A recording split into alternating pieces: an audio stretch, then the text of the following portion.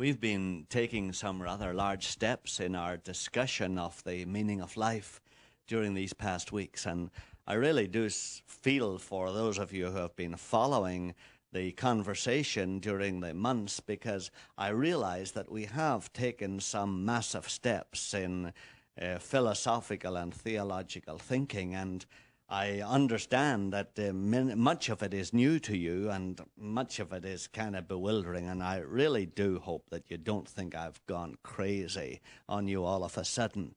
I haven't, but it is necessary at times when we're discussing such a complex question as the meaning of life. It is necessary to take large steps and to make large leaps. I really do hope that they haven't been too large in their logical outcome or implications, but I do ask you to stick with me as well as you can, because I will keep going back on the subject, and by all means, please do write to me if you wish, to the address that I give at the end of the program, because I do want to try to explain what I mean clearly so that you have the best possible chance of getting meaning into your own life and beginning to get some satisfaction out of your life. You know that we've been discussing the central problem of human nature, that of our dual nature. That is, the battle between good and evil that goes on inside us, and the discovery of all of us that we have not only a good nature that seems to want to be kind and happy, but we also have a bad nature, an evil nature that often seems to want to be unhappy and even to destroy itself, and certainly to destroy other people. And we've discussed at some length where those two natures came from and how both of them are actually as old as the race itself. The good nature is the one that has been given us by the person who made us, the creator of the world. And you remember we've talked at some length about why we believe there is a creator of this world. And he gave us a nature that was made to trust him and to depend on him. And that's what he wanted us to do. He wanted us to be his friends.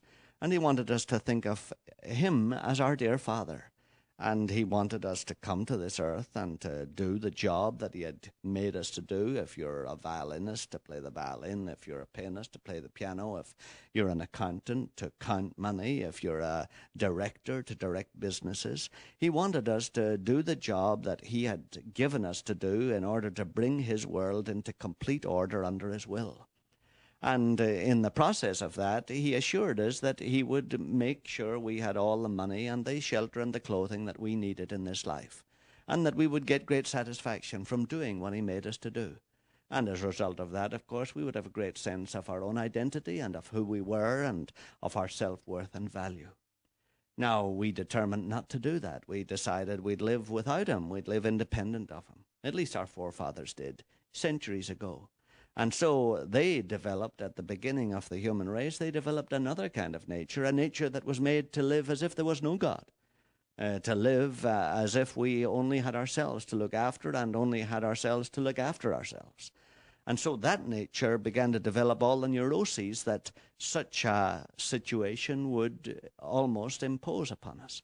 Because we looked around, saw the 4 billion people in the world, not 4 billion at the beginning, I agree, but 4 billion now here in the 20th century, 4 billion others who were all trying to get the food, shelter, and clothing that they needed, who were all trying to get the sense of self-worth that they needed, who were all trying to get the happiness that they needed, and the only way, of course, we could ensure that we would get it, despite their attempts to get it for themselves, was to develop all kinds of competitiveness, all kinds of anger and jealousy and envy and pride, all kinds of ways of wanting our own way, of insisting on our own rights, of bidding the other guy down so that we could stay on top.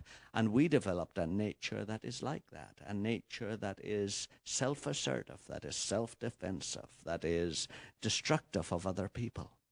And unfortunately, that nature has become as real, indeed more real for many of us than our good nature. And the problem with it is that it is as old as the race itself. Now, what we have been saying is that the Creator foresaw all that. I hope you don't have problems with that when you consider that Cray computers or IBM computers are able to foresee how much oil we'll need in the 21st century. They're able to foresee all the kinds of contingent decisions a certain person will make given a certain situation and a certain environmental background and a certain heredity. So if computers can do that, you know that the infinite mind of the creator of the universe can certainly do it. And that's what he did. He foresaw the kind of person you would become by your contingent decisions, and he knew that you would be hopelessly overwhelmed by that evil nature, that you wouldn't be able to do anything about it. And so what he did, and I know this is a tricky thing and a hard thing for you to believe, what he did was he remade you before he'd actually made you the first time. Don't get confused about that. You know that it's possible for a man like Einstein to conceive of all the possibilities of the theory of relativity simply in his own head. Many of his discoveries and his proofs have only been proved out in actual astronomical experiments years after he formed the theory. So even a bright human mind is able to conceive of all kinds of possibilities just in the mind itself. That's what the Creator did. Except that he was also able to remake you even before he'd made you the first time. He was able, in other words, to conceive of you, to conceive of making you, conceive of what would be the problem in your life, and actually remake you before he made you the first time. So that, in fact, there are two natures available to you. There's the old selfish nature that you so often experience, and there's this good nature that is made fit to depend on God and not on the world. And so there is the possibility that you can receive that nature into your own life today. That's the only possibility. You'll never beat that old nature on your own, however many sensitivity groups you go to, however many books on controlling your temperament you go to, however much self-discipline and cold showers you use, you'll never control it. And you know that. Those of you who are addicted in drugs or alcoholics, or those of you who are even just addicted to bad temper or to envy or jealousy or pride, you know you've tried to control it and you can't. And the Maker knew that. And he actually destroyed that old nature of yours. Now, he destroyed it in his Son. He had to put it into another human being. And that's why his Son came to earth. He put it in his Son and destroyed it there. Now, if you say, oh, how can that affect me today? What happened 20 centuries ago? Well, because there's no such thing as time, really. Time is just an invention, an accommodation that the Creator has made for you and me to be able to live in time-space world. But in timeless eternity, there is no time. And so he was able to put you into his Son, Jesus, and destroy that old nature in him. And when Jesus actually cried out, my God, why hast thou forsaken me? He was crying it out because he felt the wrath of his Father burning out your selfish nature in him. And that's why he died.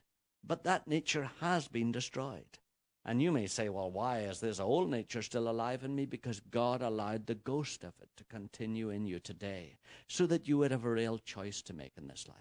You'd see one way to live dependent on the world, of men and of things and of circumstances, for all your security and your significance and your sense of value and happiness. And you could see the consequences of that life in this evil, selfish nature that it produced. And on the other hand, you could see the possibility of depending on God and trusting in him and the kind of nature that that would produce. You could see that in Jesus, his Son. And so God wanted you to have a real choice. Now you can choose today. It is open to you. You can actually choose. The selfish nature that you have shadows and symptoms of in your present life, that nature has already been destroyed. It is no more existent. It is no longer existent. The Creator has actually destroyed it in cosmic eternity. But the new nature that he has given you when he raised his Son from the dead, that nature is available to you. If you say to me, how do you receive it? By believing. That's it. Simply by believing that God has done what he has said he has done. There's a verse in the New Testament that might help you to grasp that. It's in Romans chapter 6 and verse 6. And it goes, our old self was crucified with Christ. That's it. And all you have to do is believe that. Believe that. And then begin to listen to his Spirit that he will put within you, who will tell you what to say to your wife at the crucial moment, what to say to your colleagues at the crucial moment. That spirit, if you obey it, will enable you to live in the new nature every day of your life. And that can begin today. Let's talk a little more about it tomorrow.